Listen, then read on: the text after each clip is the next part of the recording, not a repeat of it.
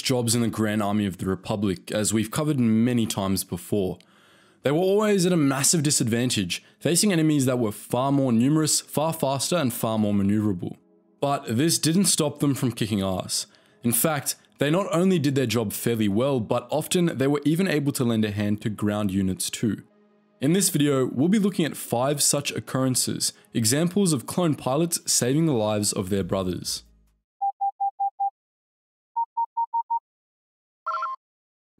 Attention, Sergeant on deck! Our first example is from the Battle of Malastare, during the Republic's forces' last stand at Dug Citadel. In the face of a colossal droid army, Republic leadership decided to deploy an experimental weapon during this part of the battle, an electro-proton bomb, a massive EMP weapon intended to wipe out droids but leave clones mostly unharmed. One lucky clone Y-Wing pilot was tasked with dropping the bomb, and in doing so, he probably saved thousands of clone lives.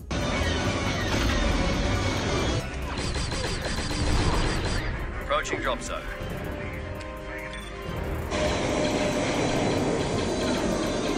Everyone stay tight. Remember, you've only got one shot at this. Bombs away.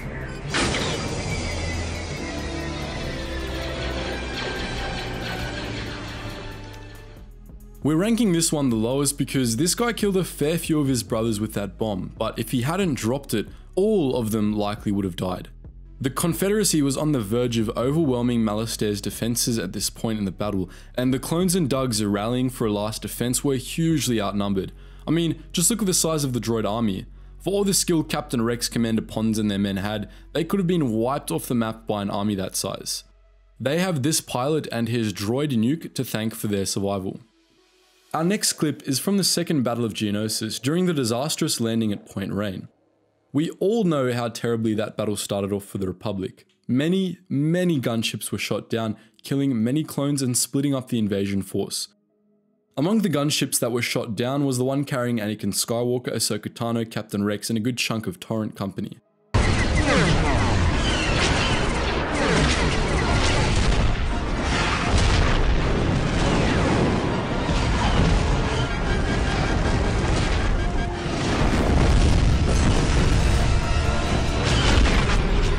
The flak is too heavy. We're down! Repeat, down! Location 5! I just lost contact with Skywalker's team. Come on, get up! We have to keep moving! Now, you're probably wondering where we're going with this.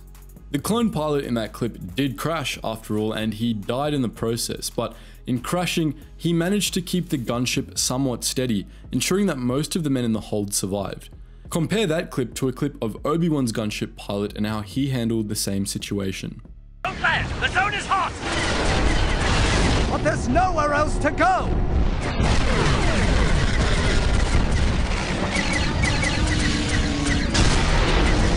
We're hit! We're going down! Ah! Brace yourselves!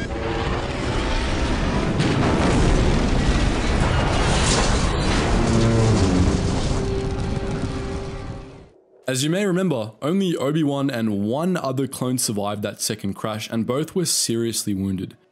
The pilot of Anakin's gunship saved his passengers from almost certain death, or for those with plot armor, almost certain minor wounding. The Battle of Umbara was one of the Republic's most costly victories, and it wouldn't have been won without the Republic Starfighter Corps. Clone pilots basically carried the whole battle. While their brothers were getting butchered by Umbarans on the ground, they were busy up in the skies, harassing separatist ships to prevent them from landing droid reinforcements. Their relentless efforts were the reason the Republic was ultimately able to prevail in the ground battle. But even with the naval battle to keep them busy, they still managed to help out their brothers on the ground now and again too. Good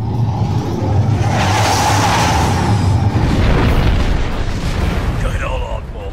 Always on target.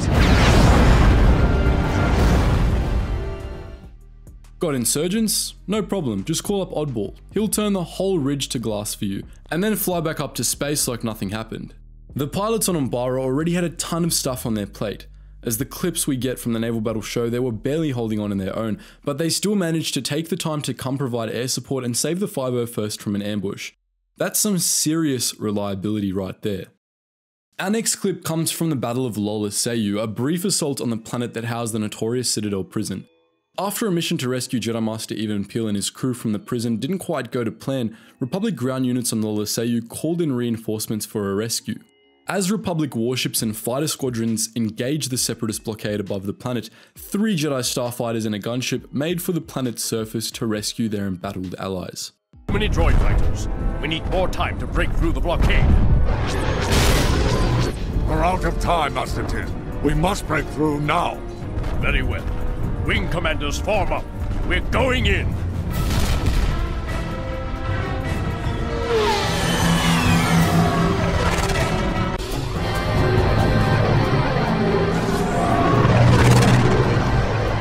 I believe you've worn out your welcome.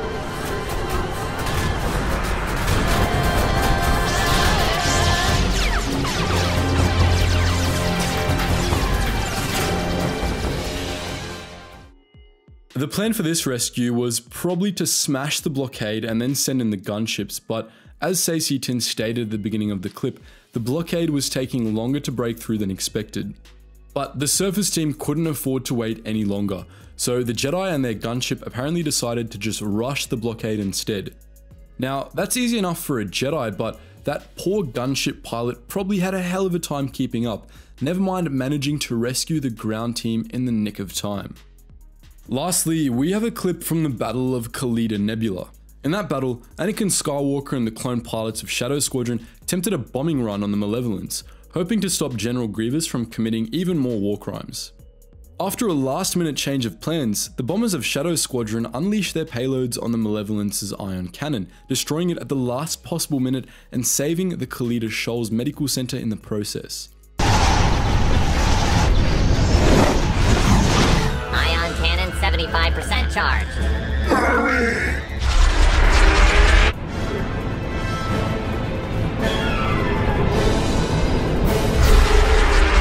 Torpedoes away!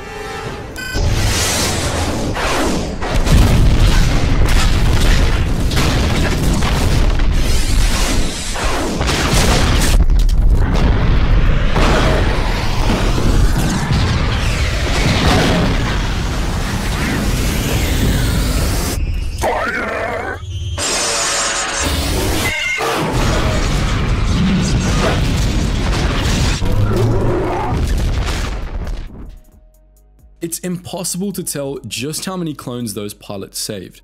For starters, there were 60,000 wounded clones aboard the Khalida Shoals Medical Center, which Grievous was about to kill, and their lives were definitely saved. But in destroying the ion cannon and disabling the Malevolence, these clones essentially allowed the warship to be destroyed, and in that, they potentially saved thousands of other lives in the process.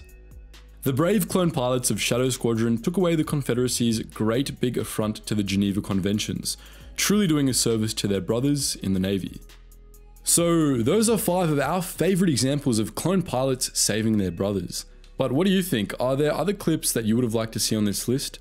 If you guys do have 5 and like these series, we're happy to do a part 2, so let us know in the comment section below.